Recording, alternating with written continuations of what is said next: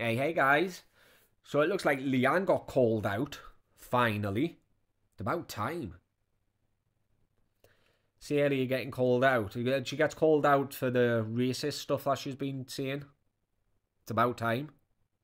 I'm very well known in London, more than anything as well. So everyone knows me. No, they don't. So you're well known in the ends. Is that what you're saying? In everywhere, yeah, absolutely. Right, cool. Obviously, I've known Modine since I was little. I've actually grew up with him. So I kind of, but to me, he's no one really. But obviously, you see him as famous. But anyways, forget all that. That's not even why I wanted to request you. So cool. Why? None of them are famous. Just because they get a few thousand people watching them, or because they're well known, as she puts it, doesn't make them famous. Like, actually look up what it takes to be famous and what famous means. They've done nothing that would warrant them that title of famous. Nothing. So, they're not famous.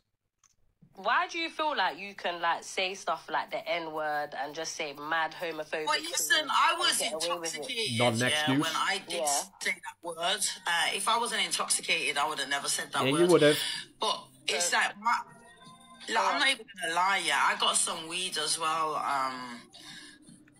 Delivered to me as well, and I ended up smoking that. You know what? That's been in the papers, and I think it was something to do with her. They caught hundreds of thousands of pounds worth of weed through the Royal Mail. It's been in the news and everything.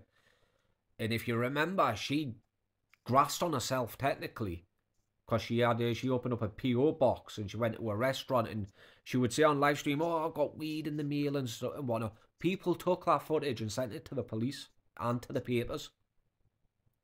I think it had not mainly to do with her, but it would have had something to do with that. I don't know if that had anything to do with it, but I was drinking red wine. I drank 2 bottles, and I'm bipolar. Still not an excuse. Now, my brain is different. Sometimes, even the doctors were saying it. I don't know too much. Wait, hold on. I'm gonna stop you. That's not an excuse. But having bipolar, having a drink. I smoke weed. I have a drink. Well, I was singing Trippy Red, Sweetheart. No, you weren't. Or even if you were. Where in a Trippy Red song does it say to call your sons and your ex the N-word in all of Birmingham? What lyrics does it say everyone in Birmingham's the N-word? I've never heard them lyrics before. So where? She always uses that I was singing Trippy Red. No, you weren't. And all the other times you were racist. They're not Trippy Red's lyrics. It's songs I've never heard before. Okay, but you're a white woman, is what I'm trying to tell you. My family are black. No, they're not. So I haven't been brought up. No, they're not. Look, you see, she's getting angry because she's getting called out. No, they're not. Your ex's family is, but yours isn't. Let's not forget your ex can't stand you, and neither can his family. So, your own sons don't even like you. Get that through your thick skull. Like a white girl, sweetheart. But yeah, I know I shouldn't have said it, but when I'm intoxicated and whatever, but I wasn't aiming it. So if I'm intoxicated and I saw you, alright, Doesn't people, when they're intoxicated, it makes you say what you're really thinking and what you really want to say. So if you're racist and homophobic and everything whilst you're intoxicated, that just means you're all when you're sober. It's just when you're sober, you're too scared to say it.